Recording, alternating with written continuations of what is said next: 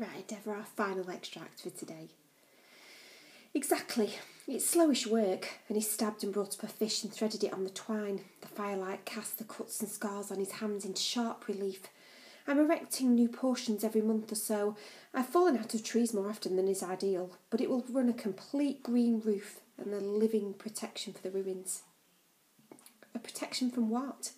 From people surveying the land from the air, he said shortly, for people looking for their El Dorado, from people looking to pack places like this into parcels of stone and send them to curious ladies and gentlemen in Chelsea for the price of a bus driver's yearly wage, from people exactly like me.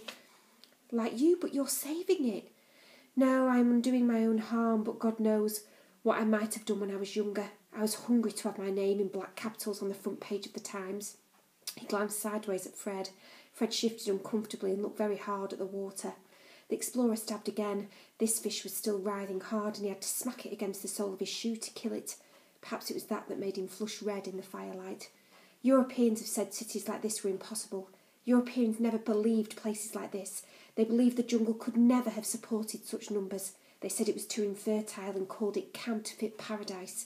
He paused, staring unseeingly at the fish on the string. The tribes of the Europeans met were so small that people believed they could never have been great sweeping cities.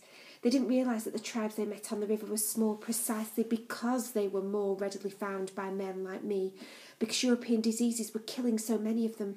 Measles, influenza, God knows I've seen enough of that. This place doesn't need any more people like me. A deep red anger spread down his neck to his arms. Fred didn't move, he only listened, harder than he'd ever listened to anything in his life. My wife was born in a village in the jungle. We were young, barely 20. She breathed the jungle, wore the jungle. She died from measles soon after our boy was born. His voice was flat. She caught it from a troop of Englishmen, amateur explorers. And his son? What happened to his son? He would have turned 4 the week after he died. Cholera. The explorer stared at the dark. This land could have once supported millions of lives, and one day the world will know that. The time will come, I hope, when the world values people as much as it values land. But for now, we do not need more men in pith hats marching through the jungle towards us. He looked down the path they had walked. Neither the people who passed through the city nor the city itself would be safe. Fred's blood was moving faster than usual through his body. He wanted to speak, to say something that would stop the explorer, but his voice wouldn't come. Which is why the man stabbed at the opaque water, but this time he missed, and there was a shake of passion in his hand. I ask again that you swear not to tell anyone about this place. I ask with every ounce of my heart. Fred was glad it was dark, glad he couldn't see the explorer's face, nor the explorer his. I swear I won't, he thought. How can you make someone see that you're not lying, that you mean it? I'll never tell, he said louder, I swear. The explorer bowed his head. Thank you, Fred. I didn't understand before. I thought it was simple. Extraordinary things are rarely simple. But if you're right about what would happen, if you're sure, I would never dare say I was sure, but I believe I am right, and I believe enough to swear by it. Then I swear too. The explorer gave a sigh, and it sounded of things that Fred could not untangle. Thank you. I'll die before I tell, said Fred. I'll explain it to the others, and I'll never say a single thing about you. Me neither, said a voice. You're my explorer. I don't like to share. Fred jumped. Max had paddled back into the lake, still holding the torch, and was standing directly behind the explorer, deep in water, hugging his knee from behind. The explorer reared away, startled by the boy's hands. Good God, it's best not to show affection when you're holding a naked flame child, he said gruffly.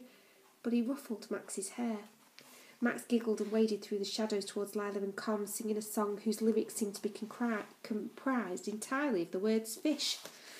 The explorer handed Fred his spear. Here, try with mine, it's lighter. But what will you use? I don't know. I don't technically need a spear. And he crouched low, chest deep in the water, and lowered his hands to his elbows. One hand flashed out through the water. There was a certain amount of thrashing, and the explorer held up a fish the size of his forearm, clasped it in both hands. It shone scales in the moonlight. The only downside of doing this, he said, is sometimes they turn out to be a piranha, and that can be awkward. Fred thought of his father back home, wrapped tightly in his pinstripe days. I wish you were my father, he muttered so quietly that the explorer couldn't hear. The explorer turned his eyebrows high. I would not wish that. I did not excel at the job, he said sharply. And Fred, it is possible your father will surprise you. It's in all natures of fathers. They're not predictable as they seem. He is, said Fred. I wanted... He stopped, but the darkness made it easier to speak. I wanted to tell him about this place. I thought he'd be proud. I'm sure your father is proud already, said the explorer. He was looking down at the water, half listening. No, he isn't. Fred glared back at the man. It's simple. He'd rather my mother had never had me, and that she wouldn't... It's not simple, Fred. The explorer turned and looked him full in the face. You may stop saying that word. Cut it out of your vocabulary. The complexity of it is endless. Nothing in life is simple. Fred sighed. He was disappointed in the explorer. Adults always say that. It remains true. The world is larger than any human imagination. How could it ever be simple?